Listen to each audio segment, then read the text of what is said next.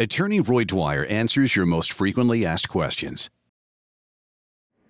If you're involved in a semi-truck accident, like any accident, whether it's an auto accident, a slip and fall, a motorcycle accident,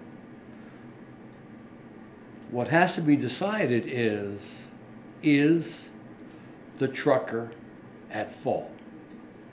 So if you don't have fault, if you don't have the trucker doing something, then it can be difficult to win. Let me give you an example.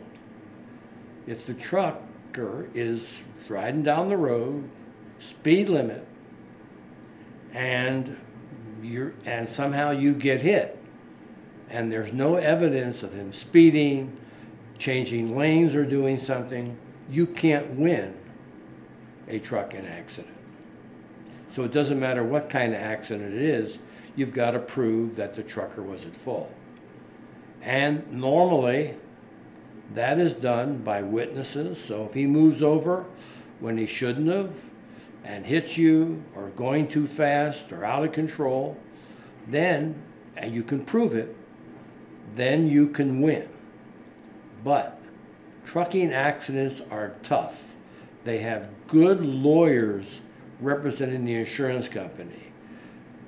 Injured people who don't have attorneys will get the shaft all the time because they play as rough as it can be.